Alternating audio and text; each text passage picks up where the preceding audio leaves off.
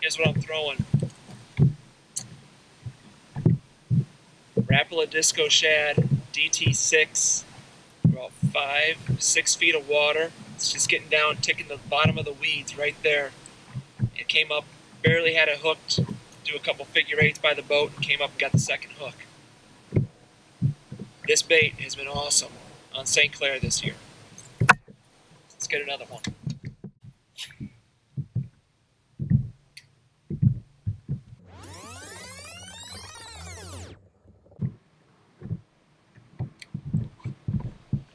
All right, I think it's time to take a move.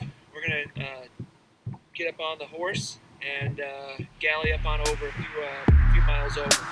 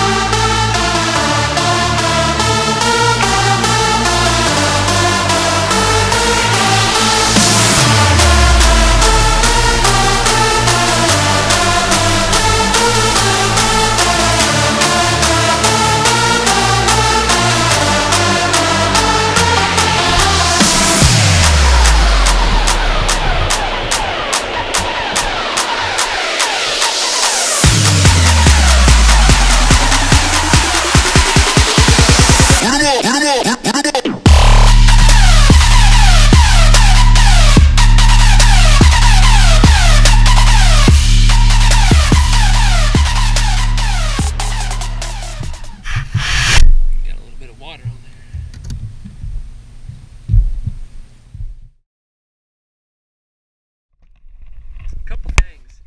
You can see all those waypoints there. I've kind of worked up and down through a little area about the same depth.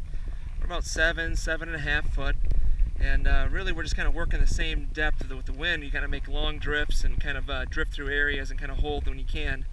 But as you can see, those waypoints are all kind of in line with one another.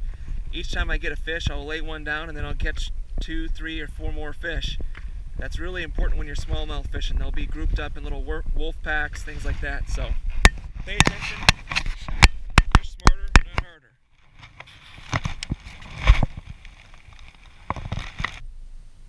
There you go, another chunk.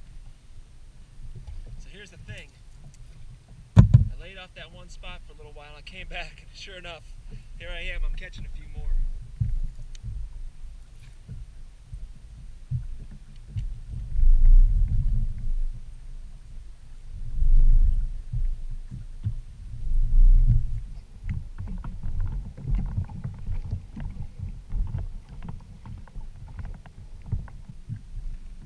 Literally on that spot.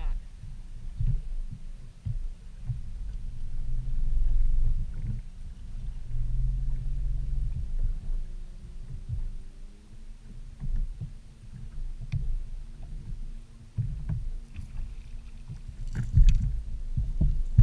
these aren't the big ones like I was hoping, but it sure is fun to catch. A little squeak.